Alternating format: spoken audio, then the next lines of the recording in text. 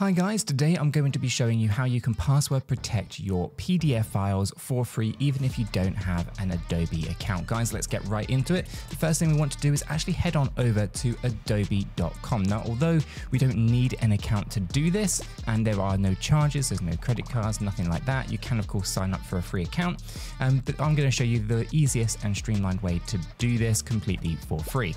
And to do that, we are going to use adobe.com. Now, Adobe are kind of well known for obviously creating the PDF and a whole host of different pieces of software, so it's well worth checking out what they have to offer.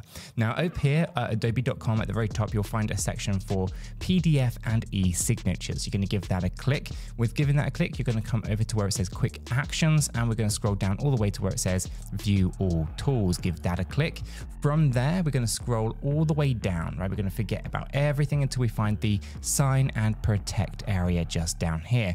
From here, you'll see it says protect PDF, and this allows you to set a password for a PDF. So we're going to go ahead and try it for free. We're going to give that a click.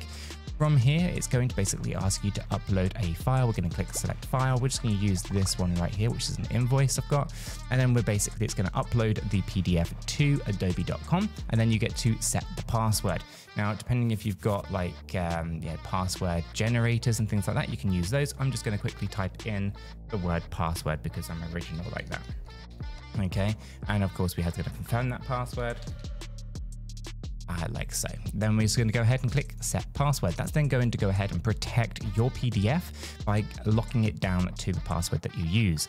Then from here, it's quite straightforward. You can go ahead and create a free account if you don't already have one. I already do have an Adobe account, so I'm just going to continue with Adobe, logging in. And once that is done, I'm going to basically be able to download. So just bear with me 1 second.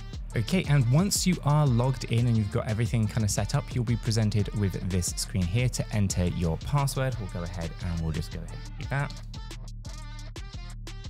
And then that will basically open up your PDF. Once you're into your PDF here, you can, of course, skip the tour. You don't need that necessarily. Go skip all those things. You can actually go ahead and use this download button just here at the very top to download your encrypted PDF. We'll click download and it's going to add it straight to your download files. Guys, honestly, it is as easy as that to basically lock down and add a password to your PDFs. If you found this useful, smash the like button, subscribe if you are new for more hints and tips when it comes to everything software related and streamlining your processes. Guys, I'll catch you in the next one.